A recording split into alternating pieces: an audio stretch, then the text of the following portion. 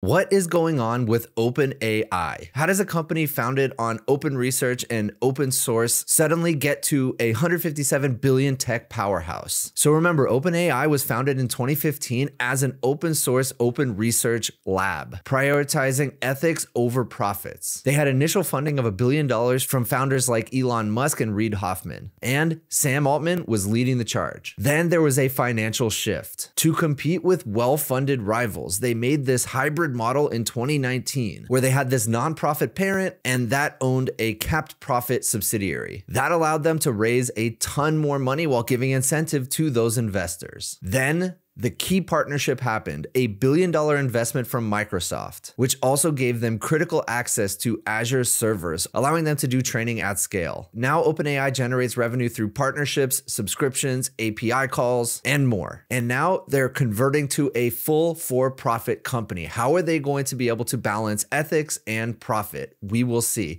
For a full breakdown of the history of what happened, check out the article linked down below.